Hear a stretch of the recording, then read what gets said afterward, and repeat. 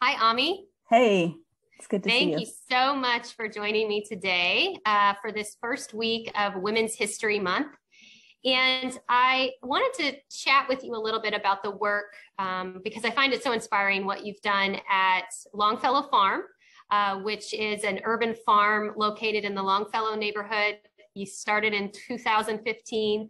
I know it's a really more of a community-based farm instead of a community garden where people have beds that they just come and maintain and leave. Your farm sounds more holistic and more community-based where everyone's working together. I love that you have support education about cooking and the different type of vegetables that are grown there. And I also find it really inspirational the work that you do as the Metro Farms and Food Systems Program Manager with Cultivate KC. So again, thanks for joining me for this real quick interview, but I wanted to ask you what drew you to urban farming? And maybe you could explain to everybody a little bit about what that is. Yeah, so I think, drawn to urban agriculture because I grew up in a garden. My mom always had a big vegetable garden. We ate from the garden. It just has always felt like home, and having a place to have my hands in the earth, in the soil, just makes me feel more grounded. And I think it's such a powerful way to connect with other people. And so urban farming, urban agriculture in general is anytime you're growing food in the city. It could be a community garden, it could be a home garden, it could be a farm business. Urban farming, we kind of define as anybody who's growing food, not just for themselves and their family, but to share, whether it's running a business, whether it's kind of the community farming model that we do at Longfellow, where neighbors come out, work together, and rather than having the individual plots, all that food is shared among the people that come out, as well as we sell a few community supported agriculture shares to our neighbors. And that helps keep the project running through, paying our water bill, buying our seeds and supplies. So that's why we fit more into the farming category than a community garden. But yeah, urban farming is just a great way for neighbors to come out to spend time really working together, sharing that space. And then also the most fun part is that exchange of recipes and like, hey, I tried the turnips this week. What did you do with them? So that's one of the things I really love about it. Thanks. So there's a lot of exciting changes happening in Kansas City right now. What excites you the most about environmental work that you see happening around you?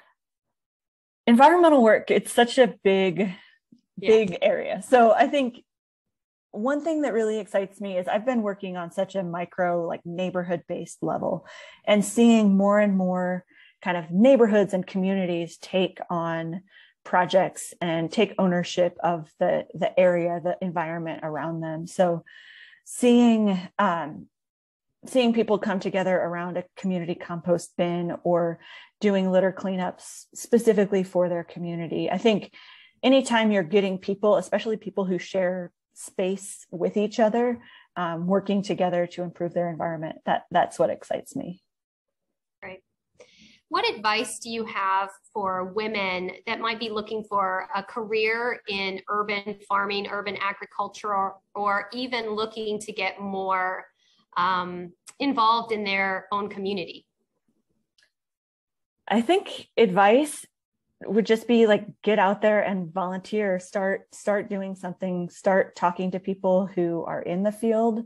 I got started in this work. I was a student at Grinnell College in Iowa, and I was looking to spend the summer in Kansas City.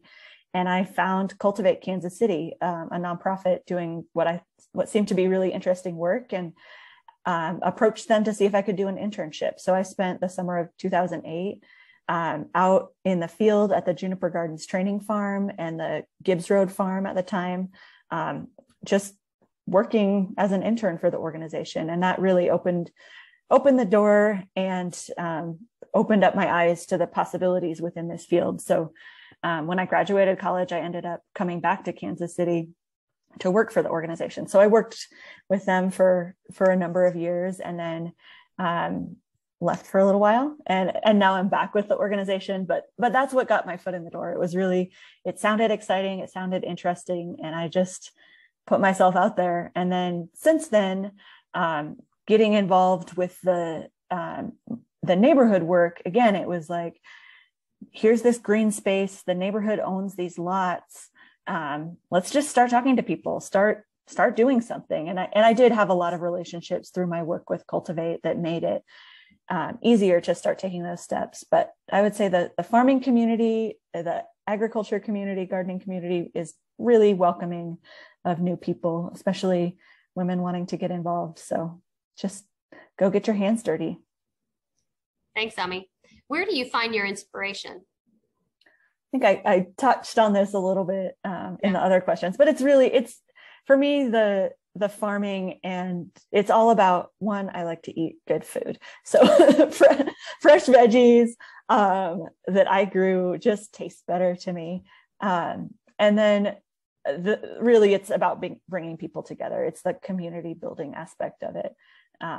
And seeing now that we're going into our 8th season growing at Longfellow Farm, kids that were babies when we started are now like running around the neighborhood on their own. So just the relationships that I've been able to build and other people have connected with each other. And it's just been a really special space for our neighborhood. Thanks, Ami. I really appreciate you talking with me today. Thanks for being inspirational to your community and to the people that follow you. Thanks for giving your community a space to be together and to learn and to grow together. And I hope I can enjoy some turnips and greens with you very soon.